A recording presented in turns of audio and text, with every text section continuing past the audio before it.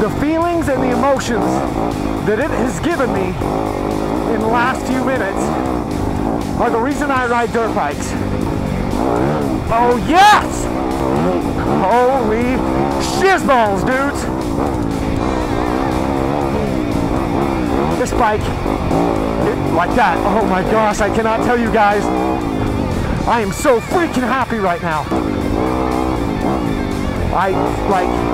You talk about just gelling with a bike. I'm not sure I've ever felt more confident on a bike in such a short amount of time. All right, guys, you are seeing the first, I would say 15 minutes. Might have been riding the bike for 15 minutes. The 2020 Yamaha YZ250FX.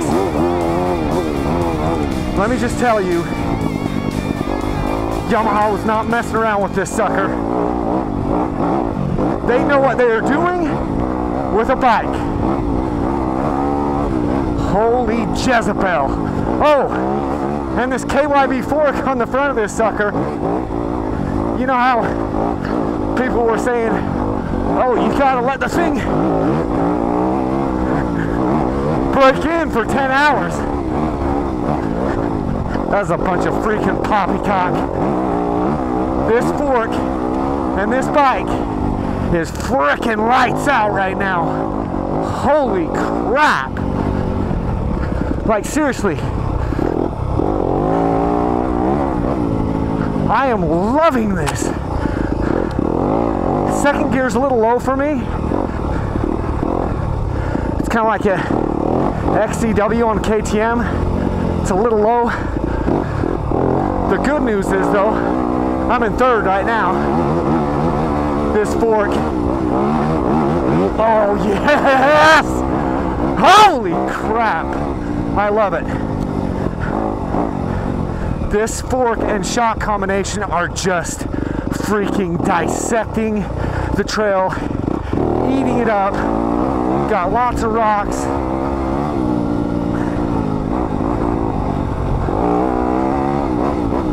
Oh, on the binders. Oh,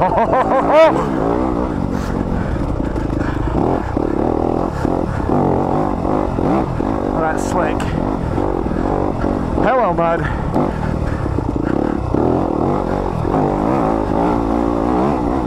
Look at this.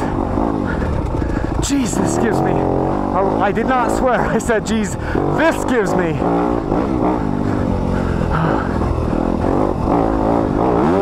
This gives me a lot of confidence, guys.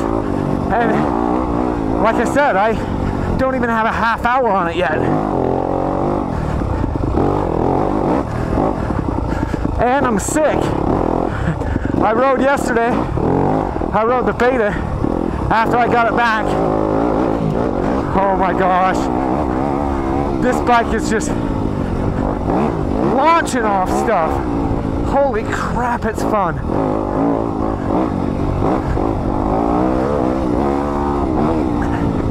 Like,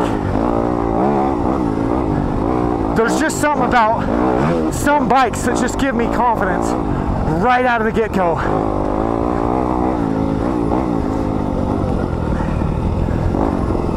And this one is one of those. Oh, I'm going to enjoy this bike. Hey, I just want to say thank you to my Facebook group. They're the ones who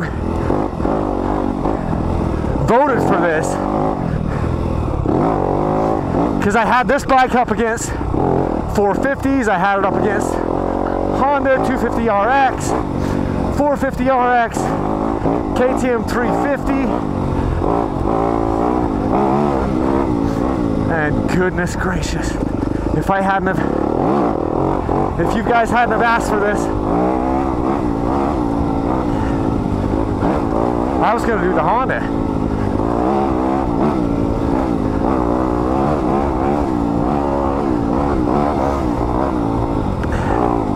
But I am so glad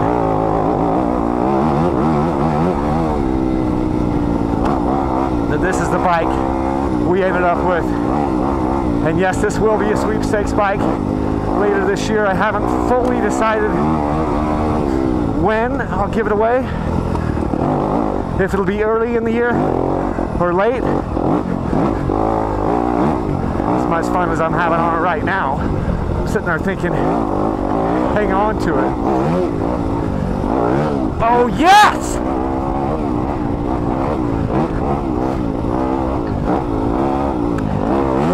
Holy shizballs, dudes!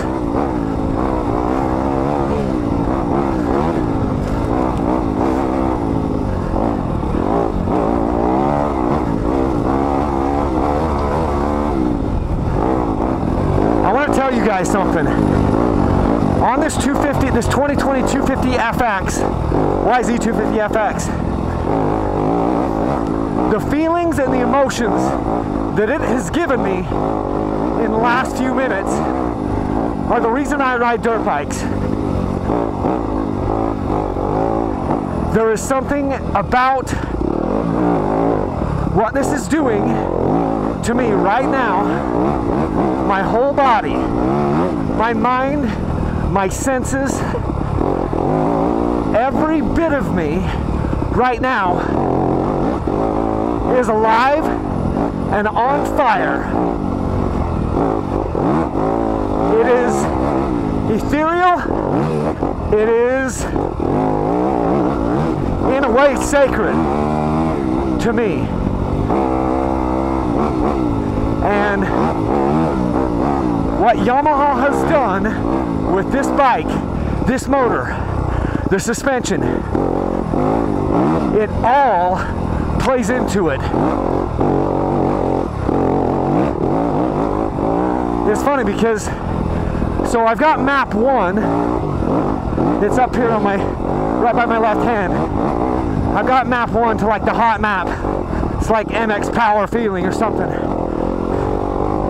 Okay, and so then I put map 2, using the Power Tuner app, I put map 2 down to like mild power, mellow power, something like that. And it is insanely different how different the bike, the motor reacts. Okay, so that's cool, but you'd expect that. I mean, that's working as advertised. What I can't for the life of me figure out is why does it affect the rear shock? So seriously, let me put it to words.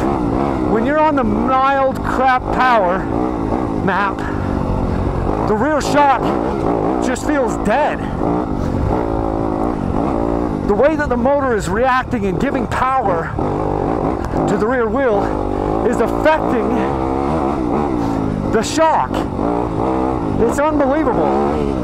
Like, it feels dead and it feels like sluggish. The rear freaking shock, dude. Then I turn it back to the power map, MX Power map, and suddenly the rear end, I'm jumping through things, like launching, like just off that right there. I'm sure you couldn't see it because there's only so much you can see through the point of view camera. But this bike, like that, oh my gosh, I cannot tell you guys, I am so freaking happy right now. Because that beta, I came in hoping, you know, with high hopes on the beta in its stock setup, and man, it was just underwhelming.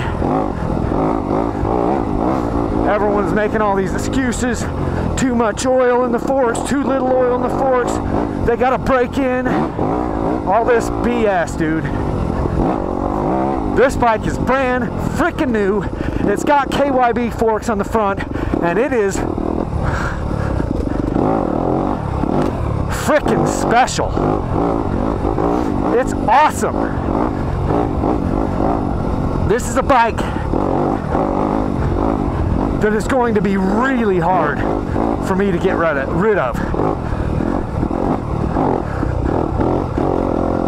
I don't want to say too much because I'm literally, I don't even have I probably got 30 minutes on it now. So I don't want to say too much or make too many judgment calls, but goodness gracious.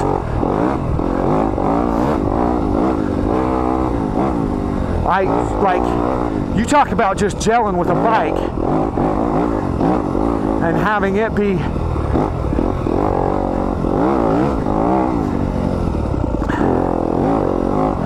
I'm not sure I've ever felt more confident on a bike in such a short amount of time. Like that right there. You guys probably couldn't see it, but there was a bunch of really hard square edges and just like weird choppy rocks. And the bike just literally floats through it. Like to the point that I can hardly even feel it. And right here, oh my goodness, popping through sagebrush, bouncing off roots, rocks.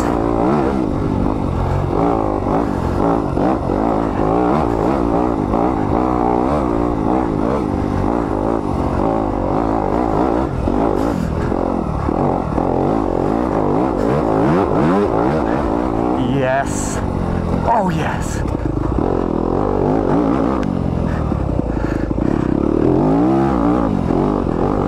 Click back up into third. There's enough power on this motor.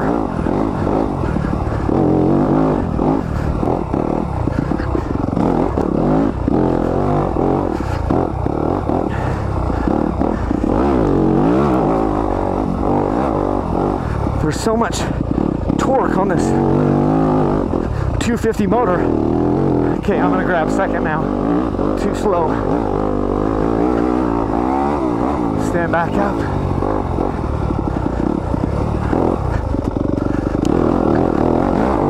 Third again.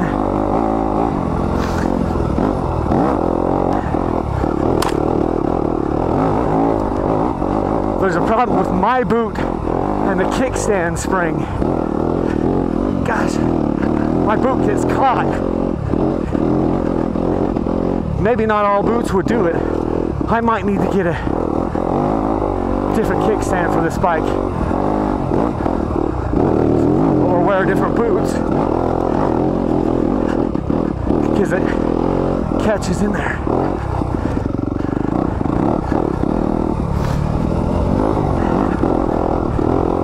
But this motor, see that, it just launches off little things. You give it just the slightest blip of the throttle and the front end feels light and the bike just kind of rockets through things.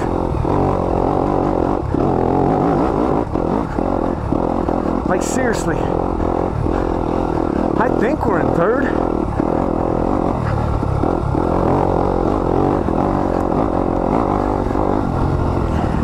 Feels like I got a loose wire somewhere on my helmet. I gotta check it.